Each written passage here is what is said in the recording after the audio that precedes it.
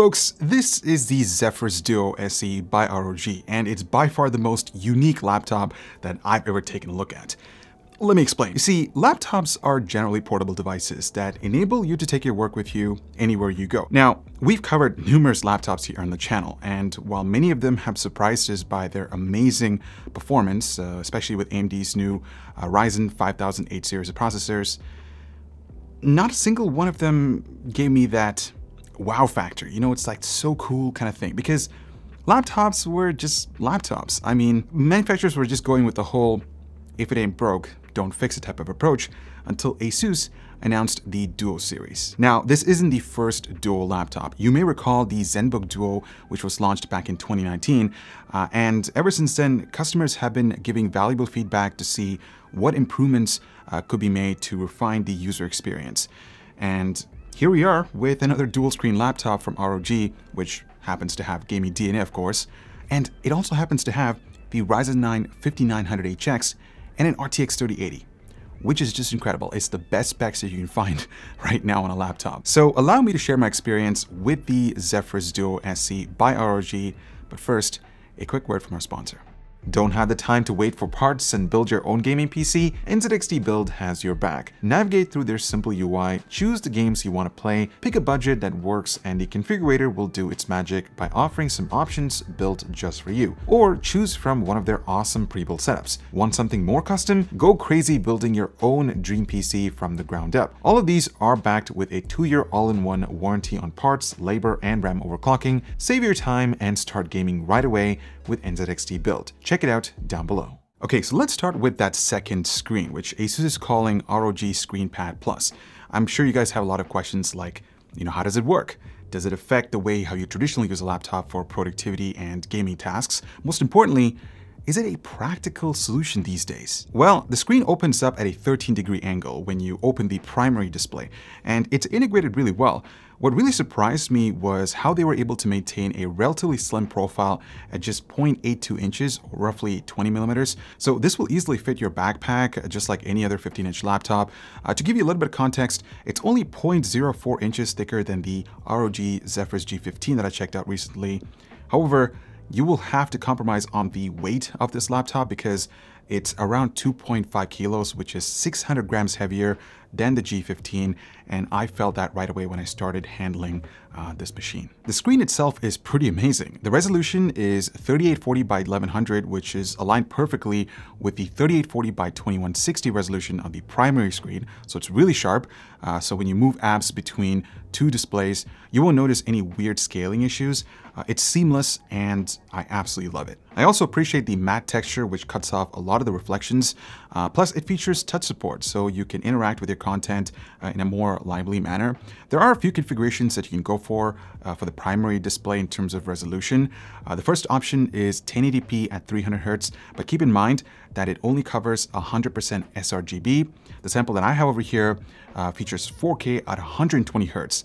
And for my display analysis test, it covers 100% sRGB, 99% Adobe RGB, and 93% DCI-P3. So it's an incredibly color accurate display with stunning visuals.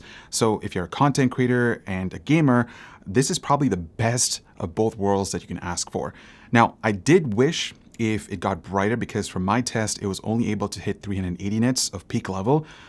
Also, by default, when you unplug this laptop, the screen switches automatically to 60 Hz to preserve battery, but you can actually change that through the settings to 120 Hz if you want to run it full time, but that's obviously going to drain battery life. Now, if you're wondering about the color accuracy of that second screen, I did run my test, but it's actually not as good as the primary display. As you can see, it only covers 100% sRGB, 76% Adobe RGB, and 79% DCI-P3, which is still respectable in my opinion. Brightness levels are pretty much on par with the main display.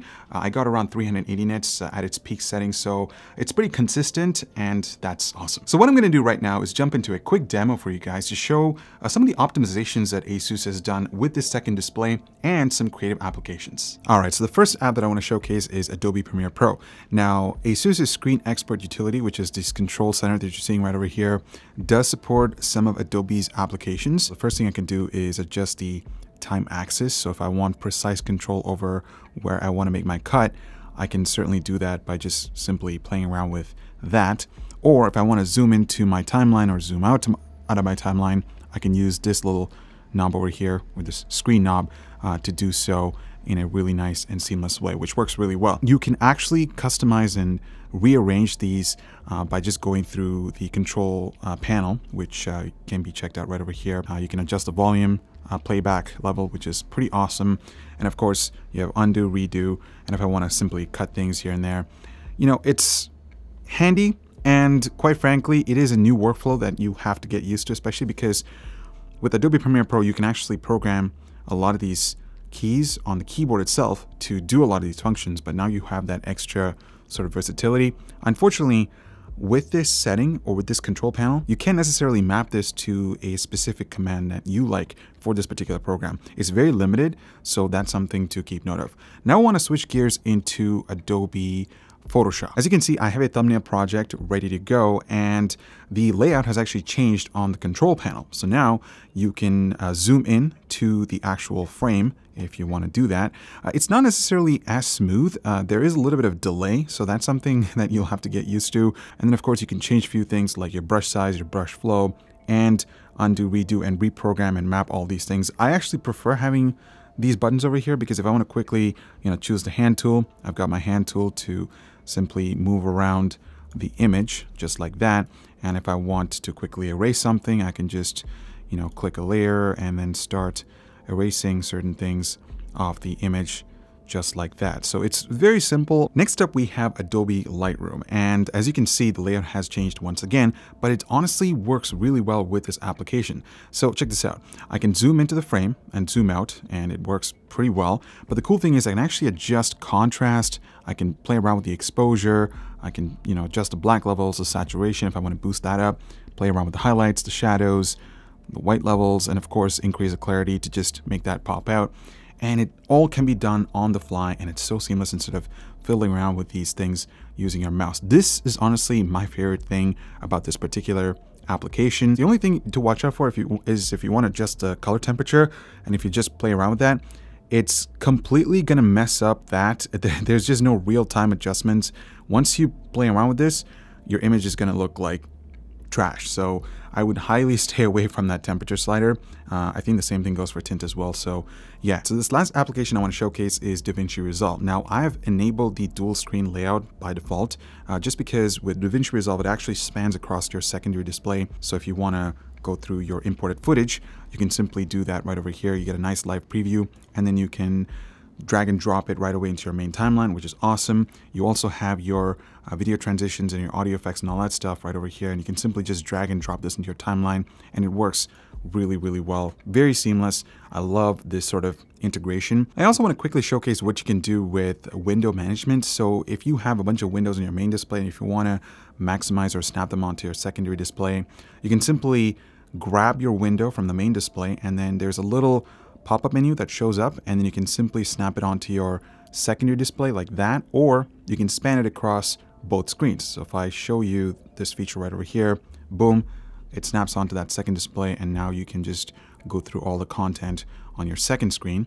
But if you want to actually span this, let's say this one, Hardware Canucks webpage that I have open here, I can just span that across the entire screen, and right there you have that seamless kind of flow. I should also mention that that pop-up menu that I just mentioned earlier will allow you to snap this into 3 different windows just like this right over here. So now you have 3 separate windows. So you can have your Discord app over here, maybe something over here, maybe like Spotify, or maybe something else right over there. So you can sort of multitask in such a way, which is kind of neat. All right, so now you're aware of some of the ins and outs of the second screen. I just want to go over a few things. The first thing being the durability of the second screen and that hinge.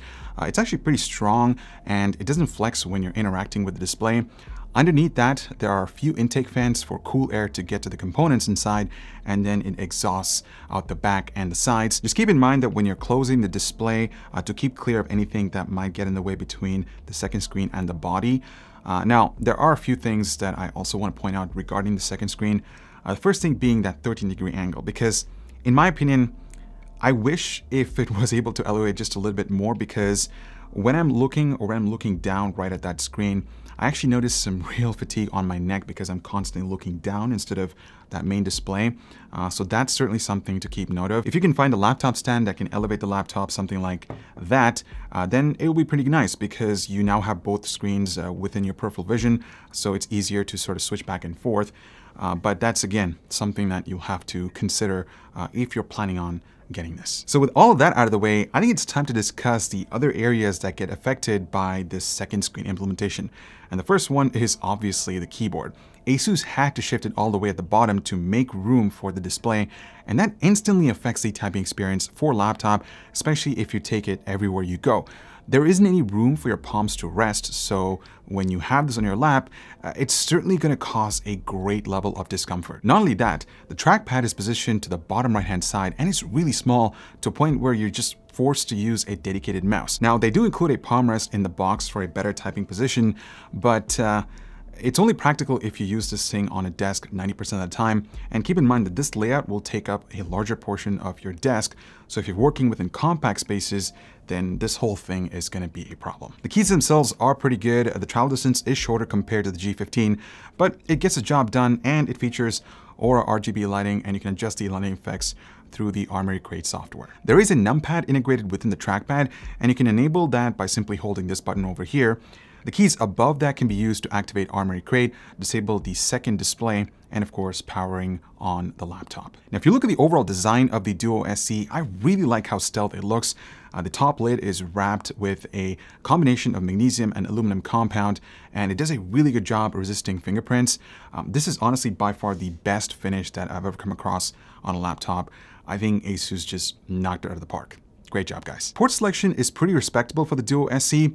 So on the left-hand side, you have power in, audio jack, and a micro SD card reader, which honestly doesn't make any sense for a laptop in this price range, especially if it's geared towards creators as well, because a lot of them shoot with cameras that take regular SD cards, including myself, but I'm limited to this. I actually can't use this, which is unfortunate. Switching over to the right-hand side, you get a USB 3.2 Gen 2 Type-C port, which also support PD charging up to 100 watts, and DisplayPort output. You also have two USB 3.2 Gen 2 Type-A ports. Interestingly enough, there are a few more ports at the back, like an RJ45 jack, another USB Type-A port, and an HDMI port. I just wished if ASUS relocated the power connector over to the back, because it would have made cable management a lot more easier, and you wouldn't have to sort of extend that all the way right over here, which does get a little frustrating at times. As for gaming on dual screens, well, I didn't really find anything beneficial about having both on at the same time, other than having a Messenger app enabled, but that actually ended up being distracting, to be honest, and I wish the games I played allowed for player stats and other info on the lower screen, but I'm hoping that ASUS can work with some developers to make that happen. I should also mention that this laptop does not come with a webcam. For me, that's kind of unacceptable considering how expensive this thing costs, but I'm gonna let you guys take the call on that, whether or not if it's a deal breaker or not. That's totally up to you guys. In terms of upgradability, you have quick access to one memory slot, which, as you can see, is already populated. Maximum supported memory is only up to 32 gigabytes. There are two M.2 slots, which are also populated on my sample, and ASUS has configured these drives in a RAID 0 setup. The Duo SE has a 90 watt-hour battery, and it does face some challenges when it comes to battery life. The extra power overhead needed for two screens and the GPU resources to run them means pretty poor battery life with both turned on. But turn the secondary screen off and things do improve a bit for web browsing. Switching to a heavier load, and you can see the negative effects of ASUS using a higher wattage Ryzen CPU. Even with the screen off and the processor being throttled into a lower performance mode, it won't even hit 2 hours. And if you're looking for a combination of battery life, portability, and performance, the G15 is a much better option, while the Duo really focuses on purely raw performance. So before I get into the performance results of the Duo SE, I do want to quickly talk about pricing. Now, obviously, given how feature-rich this laptop is, expect a very hefty price tag. It starts at $2,200, and for that, you get a Ryzen 7 5800H, 16 gigabytes of RAM, a terabyte SSD, 1080p display, and an RTX 3060. The sample that I have over here that's fully loaded with a Ryzen 9 5900HX, 32 gigabytes of RAM, 2 terabytes of SSD storage, a 4K screen, and an RTX 3080 goes for $3,700 US. And you know what's really disappointing? even if you had that kind of money burning in your pocket, you can't physically buy one, at least at the time of making this video, because it's out of stock everywhere. Even here in Canada, I found one in stock here in Brampton, but I mean, like, we did reach out to ASUS to see what this whole situation is all about, and they did tell us that they are planning on restocking some of these samples, but you know, right now, this thing is just really rare to find. Now, there could be a few reasons behind this. Either AMD is scrambling around trying to produce these processors, or since people can't buy components for their gaming desktops, they are more leaning towards buying gaming laptops. And I hate to say this, miners too. You see, the Duo SE has a super fast GPU, and that means pretty decent hash rate as well. So it's really frustrating. I totally get it, but we are living in a very sad reality, especially when it comes to the crazy component madness. It's really sad. So with all of that taken into account, let's take a look at performance. At first glance, these results might not look all that impressive, but we do have to remember two things.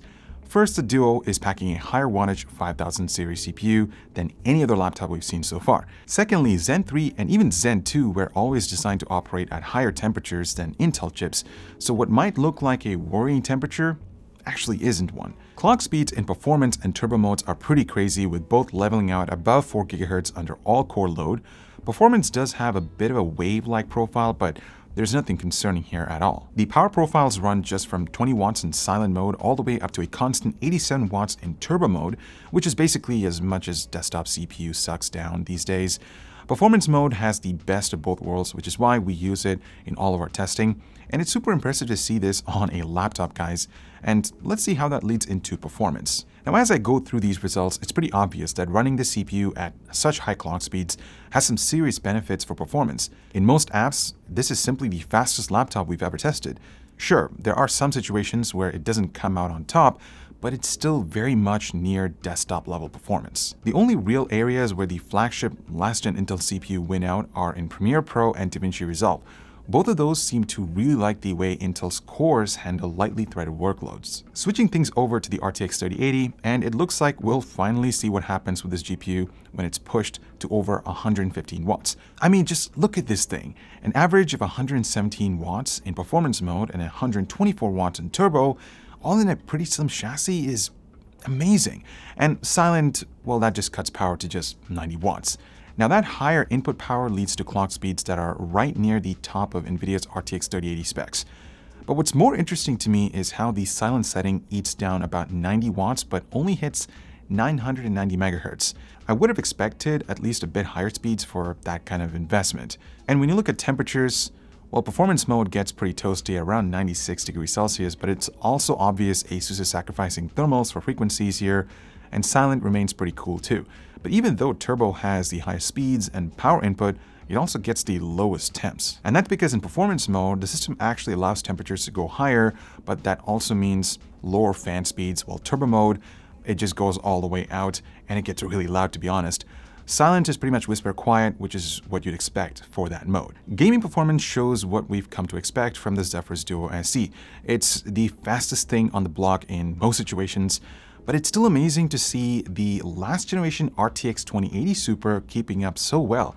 Personally, I think this might be due to the CPU bottlenecking at 1080p, but we'll just have to see what happens as time goes on and as we test more laptops with high resolution displays. Speaking of which, the Duo still delivers super playable frame rates at 1440p, which is good news for anyone who wants to push the internal display a bit further. And given this is the first gaming laptop we've tested with a native 4K display, these results that you're seeing here are almost desktop level numbers. Right across the board, this thing doesn't have any hard time playing games at 4K. So the Duo SE has pretty much everything. Insane performance, a super unique screen layout, good connectivity, and some really interesting features as well. But are there sacrifices to get that super cool design? Absolutely. I mean, the keyboard and trackpad are in a super awkward position. The secondary screen never hits an optimal angle for viewing, and there's the price. It's just really, really expensive. I mean, the benefits of dual screen laptop really aren't that great for gaming, but if you are a content creator, it definitely comes in handy. So just like I mentioned in the beginning of this video, I think the Zephyrus Duo SE is one of the most unique laptops that I've ever taken a look at, and I think it applies to a pretty niche market, and there's nothing wrong with that, provided that you can actually find one, of course. So on that note, thank you so much for watching. Let us know what you guys think about the Duo SE from ROG. Are you impressed by its performance? And also, what do you guys think about that second screen? Is there a particular workflow that you might consider taking advantage of? Really curious to know. I'm Ibor with Hardware Canucks. Thank you so much for watching, and I'll talk to you guys in the next one.